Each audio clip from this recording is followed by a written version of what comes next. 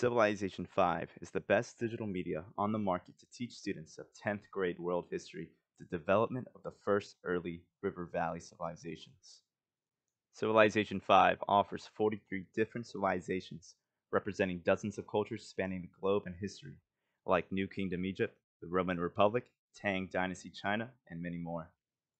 With such a high level of diversity, Civilization 5 can be used to teach many different lessons in world history. But I believe Civilization 5 is best suited to show the impact agriculture had on human societies and even identify major characteristics of civilization.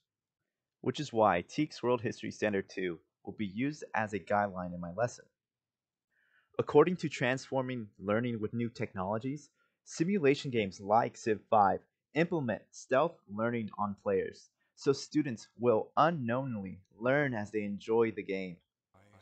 Imagine a group of students are just dropped into a accurate map of Mesopotamia, and they are now controlling an ancient river valley civilization.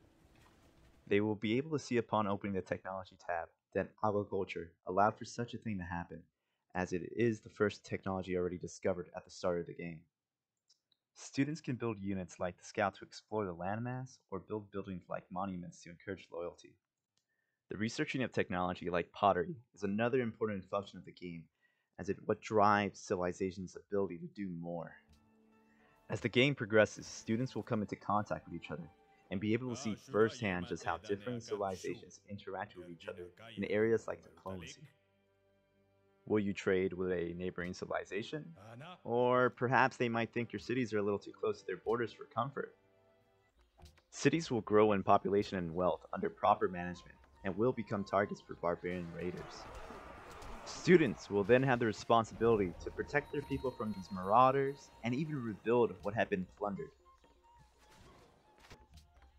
It's not just barbarians students will have to worry about, but envious neighboring civilizations will even wage war attempting to destroy a student civilization wholesale, taking the students' hard work for themselves and leaving the students' civilization as a footnote in the ever progressing story of human history.